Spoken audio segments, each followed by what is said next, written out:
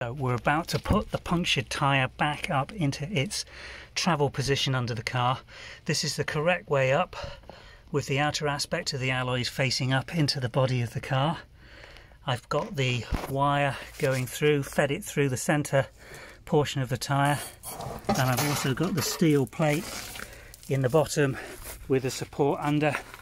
And now what we're going to do is start winding this up with this mechanism, and what should happen is that the wheel is gradually lifted up into position. It takes quite a bit of doing, so I'm just going to pass the camera to somebody to film the tyre while I do that.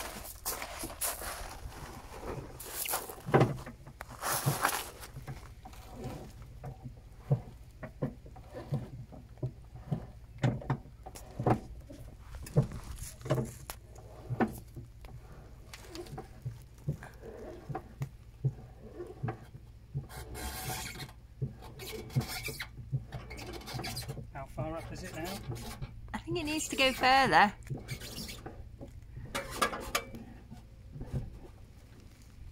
Let's stop now. I think it should have gone the other way round. No, that's how it was before. That's fully up. Let me just bring the camera and show you that. That's tight in, the locking mechanism and the bottom bolts in place, and the wheels nice and high up where it should be held under the car.